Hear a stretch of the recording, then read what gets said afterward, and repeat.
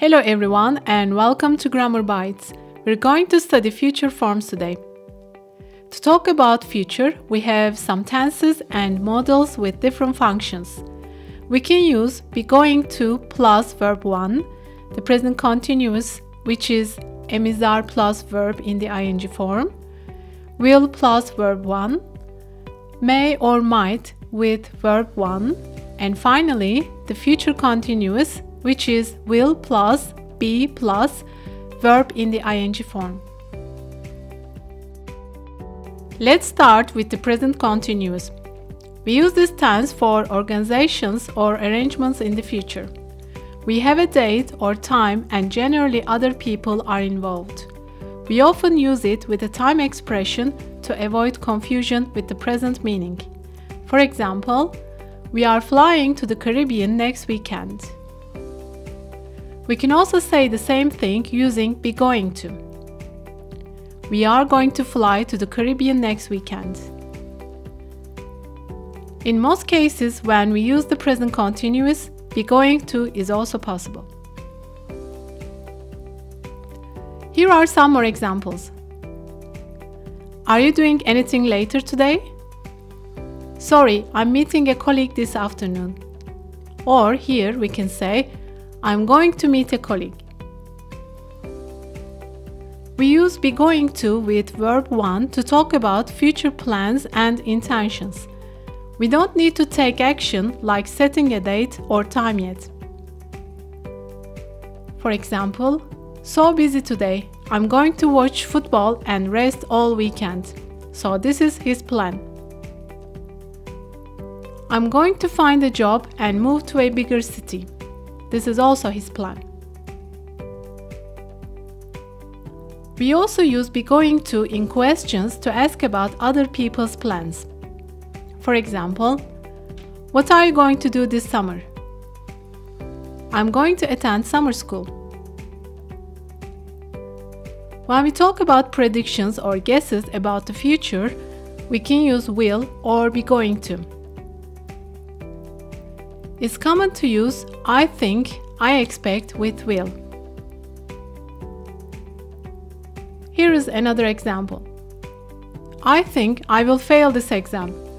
I left everything to the last minute. We studied so hard. You're going to do well in this exam. Two fans are talking and making predictions about the match result. Let's see what they say. Do you think we will win? Definitely, he's the best player in the team. We're going to win. May and might both show possibility in the future. There is a 50% chance that something will happen. We use verb 1 after may or might. This girl considers to get rid of stuff before she moves to her new house. And she says, I may get rid of some stuff. My new house is very small. She may do it or she may not. Instead of using may or might, we can also use I will possibly or I'm possibly going to. As you see in the example sentence, you can say I will possibly get rid of some stuff or I'm possibly going to get rid of some stuff.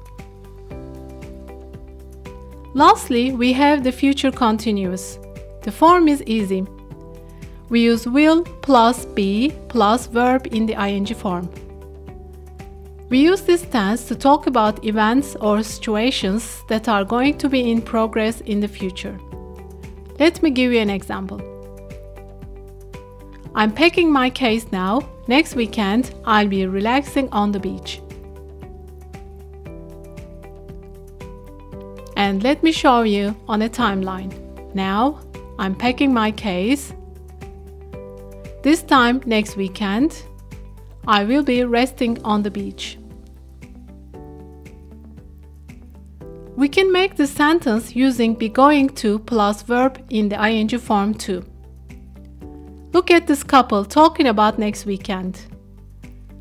They are moving soon and they will be in their new house next weekend. He says, we will be resting in our new home this time next weekend. It is also possible to say, "We're going to be resting in our new home this time next weekend." It is possible to use the future continuous in negative sentences and questions. Here are two examples. I won't be working next week. Call my cell phone if you need me. Okay, thanks. When will you be coming back? This is the end of this presentation and hope you have found it useful. Don't forget to click on the link below the video to do some practice. Have a nice day.